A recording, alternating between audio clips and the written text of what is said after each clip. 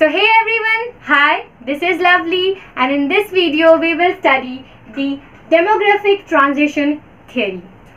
Okay, now to give you a brief introduction, what I have actually written here is that demographic transition. सबसे पहले समझते हैं कि demographic word का मतलब क्या होता है.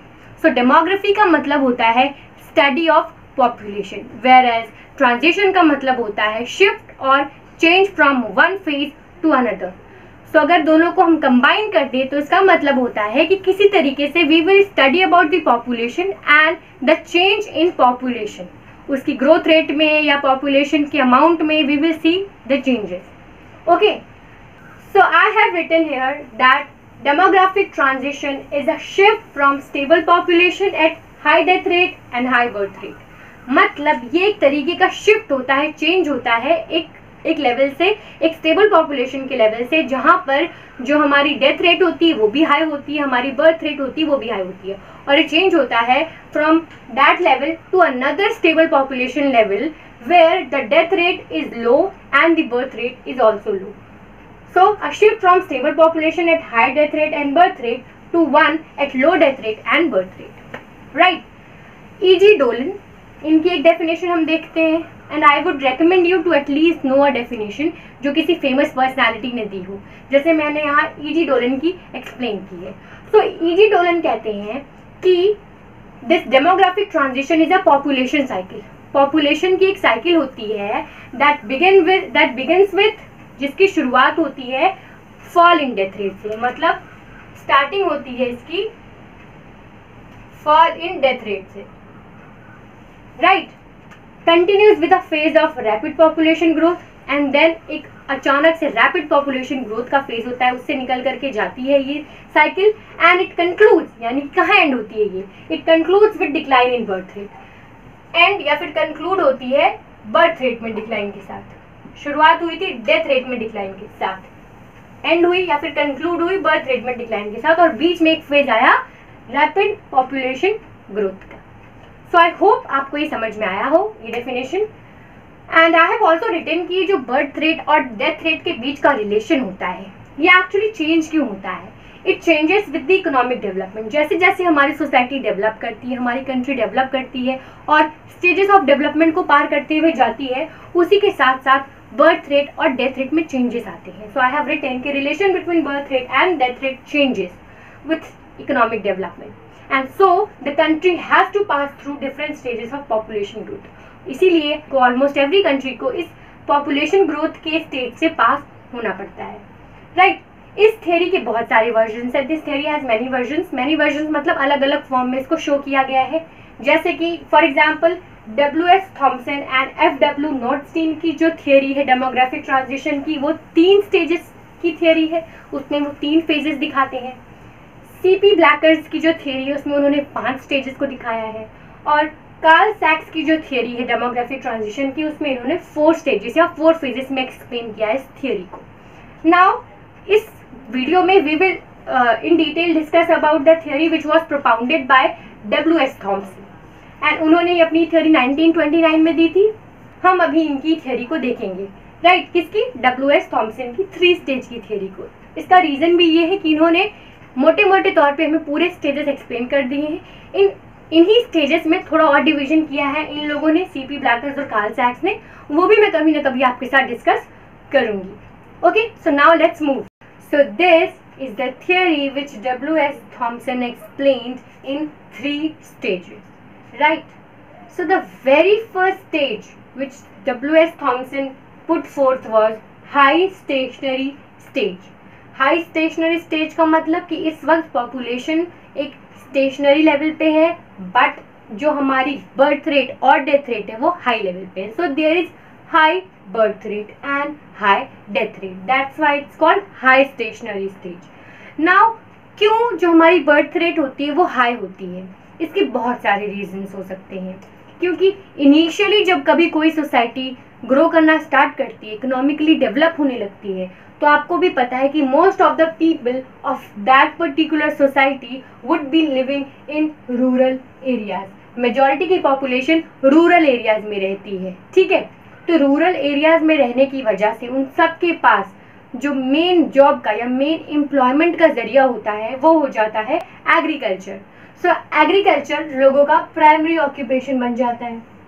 Majority of the population first of all is living in rural areas, second of all is involve in agricultural primary activities, and also उस वक्त के जो लोग होते हैं उनकी सोशल बिलीव्स, ट्रेडिशन, कस्टम्स वो कुछ ऐसे होते हैं कि वो बर्थ रेट कम करने पे इतना फोकस नहीं करते, क्योंकि लोगों की जो सोच होती है उस वक्त जब प्रिमिटिव सोसाइटी तरीके से होता है, एग्रीकल्चर जो होता है वो प्राइमरी ऑक्यूपेशन होता है, तो लोगों को लगता है, लोगों की सोच ऐसी होती है कि अगर एडिशनल चाइल्ड होगा उनके पास तो ऐसे में व्हाट विल हैपन इज कि उनके पास एक लेबर हो जाएगा वर्क करने के लिए, वो जरिया है जो कमा करके पैसे लाएगा। सो ऐसी सोच तब एग्जिस्ट करती थी और उसका एग्जिस्ट करना जायज़ भी था, because they were working in agricultural sector. तो मेन फोकस एग्रीकल्चर था, उसमें भी हमें पता है लेबर को सबसे ज़्यादा इंपॉर्टेंस दी जाती है।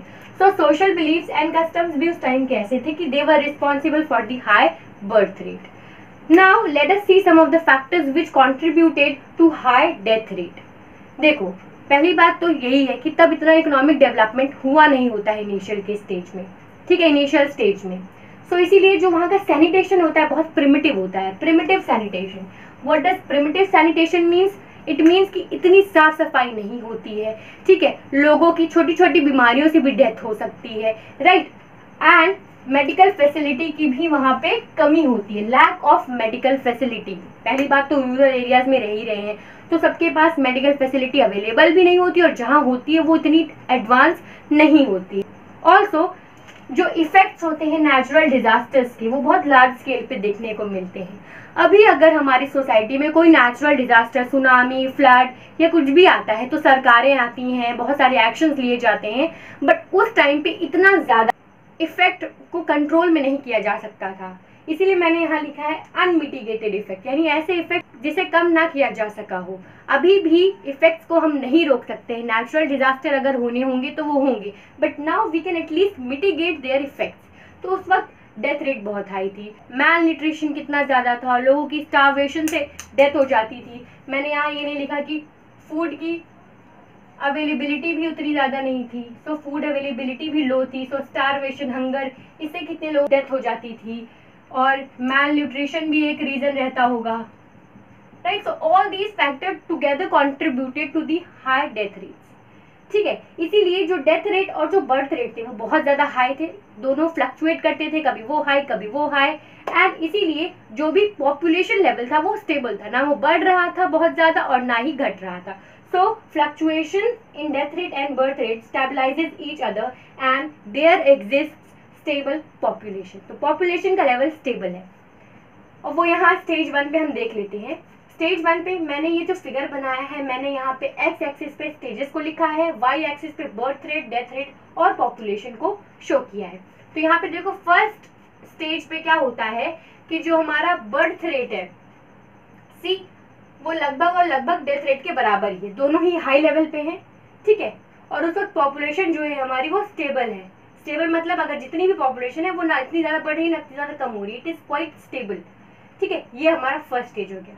Now coming to the second stage, right. Second stage में क्या होता है कि पॉपुलेशन एक्सप्लोजन होता है। पॉपुलेशन एक्सप्लोजन मतलब कि बहुत रैपिड ग्रोथ ऑफ पॉपुलेशन होती है। हमने अभी डोलन की डेफिनेशन पढ़ी थी, उन्होंने इसमें लिखा था कि the cycle starts with high birth rate and death rate and continues with a phase of rapid population growth, and that is that phase population explosion. इसमें क्या होता है कि जो बर्थ रेट होती है वो हाई पे कंटिन्यूड रहती है, मतलब यहाँ पे वो हाई है तो it will continue to remain at high, so continued high birth rate, ठीक है। और वो क्यों रहती है, क्यों कंटिन्यू रहती है, बर्थ रेट इतनी ज़्यादा क्यों होती है? बिकॉज जो लोगों का एटीट्यूड होता है उसमें कोई चेंज इतना खास नहीं आया होता है। There is no substantiate change in the attitude of people. लोग सोचते भी नहीं, उनका कॉन्शियसनेस इतना हुआ नहीं होता है, वो इतने कॉन्शियस भी नहीं होते हैं इस चीज़ों को सोच के कि बर्थ रेट हमें कम करना चाहिए, फैमिली में इतने ही लोग होने चाहिए। फैमिली प्लानिंग जैसी चीज़ नहीं एग्जिस्ट करती थी। सो बर्थ रेट अभी भी हाई है। लेकिन जो डेथ रेट होता है उसमें हमें शार्प डिक्लाइन देखने को मिलता है। शार्प डिक्लाइन मतलब आप देखेंगे कि इस पॉइंट से जैसे ही सेकेंड स्टेज आया, डेथ रेट अचानक से डिक्लाइन करने लगा, बर्थ रेट अभी भी हाई पे है। So there is a sharp decline in death rate. उसका रीजन क्या है? उसका रीजन ये होता है कि अब हमारी सोसाइटी का इकोनॉमिक डेवलपमेंट आगे बढ़ रहा होता है, हमारी एग्रीकल्चरल और इंडस्ट्रियल प्रोडक्टिविटी बढ़ने लगती है।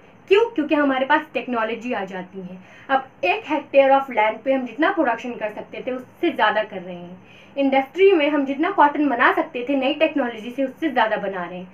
सो एग्रीकल्चरल एंड इंडस्ट्रियल प्रोडक्टिविटी हमारी इंक्रीज कर गई, और उससे क्या हुआ हमारे साथ? उसकी वजह से हमारी इनकम बढ़ी, हमारी फूड अवेलेबिलिटी बढ़ी।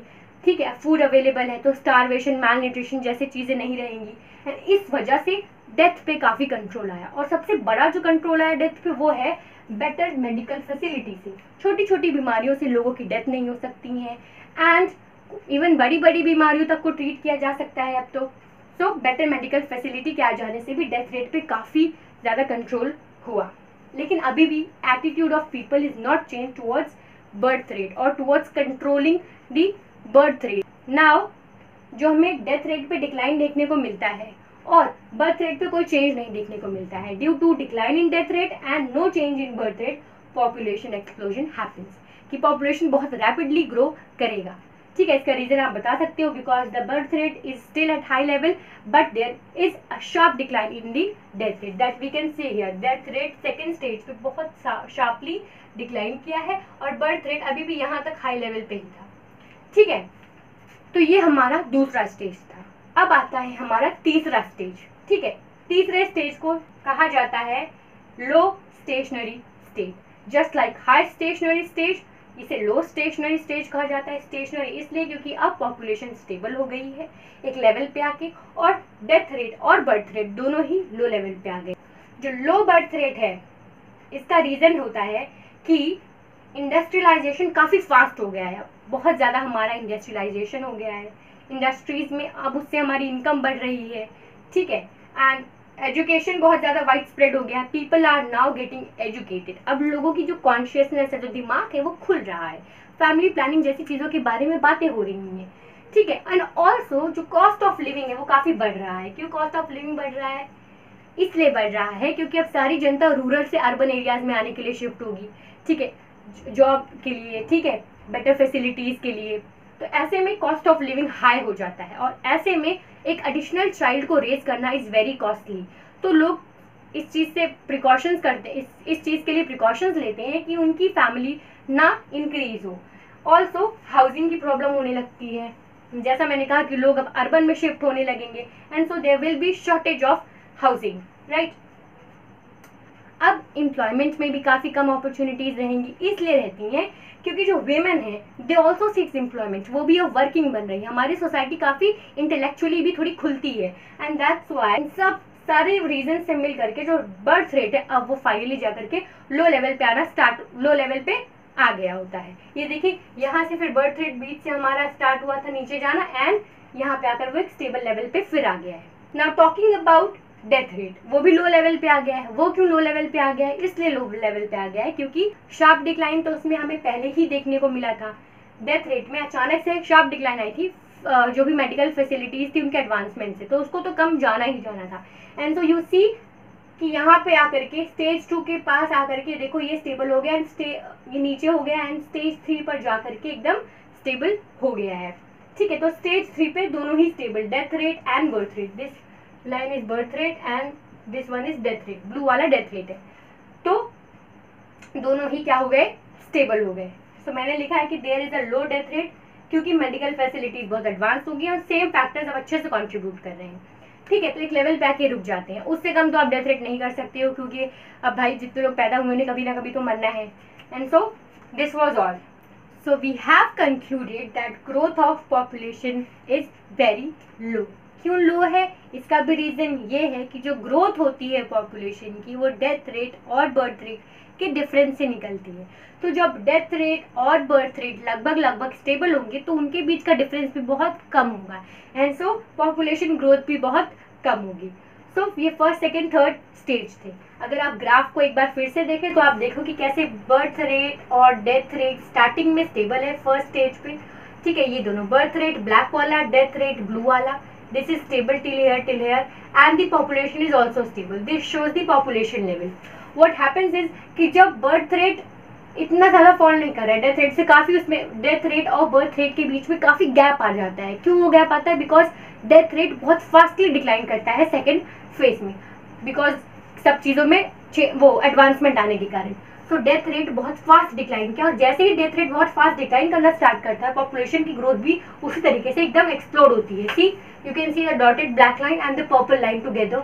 ये पॉपुलेशन कैसे एक्सप्लोड हुई, मतलब अचानक से बढ़ी, बिकॉज डेथ रेट और बर्थ रेट के बीच में काफ़ी गैप आ गया। नाउ एक पर्टिकुलर लेवल के पहुंचने के बाद बर्थ रेट भी डिक्लाइन करना स्टार्ट कर देता है। सी यहाँ से इसने डिक्लाइन करना स्टार्ट कर दिया बर्थ रेट ने, and at the third stage it more or less becomes stable like the death rate. So they become more or less stable, जैसे वो फर्स्ट स्टेज में थे और सेकंड स्टेज में। यहाँ भी स्टेबल थे, फर्स्ट स्टेज में थर्ड स्टेज में भी स्टेबल हैं। बस डिफरेंस ये है कि फर्स्ट स्टेज में high birth rate and death rate पे स्टेबल थे, और थर्ड स्टेज में लो death rate and low birth rate पे स्टेबल है। So this was all. I hope आपको समझ में आया हो। Till then take care, I C you in the next video. Bye.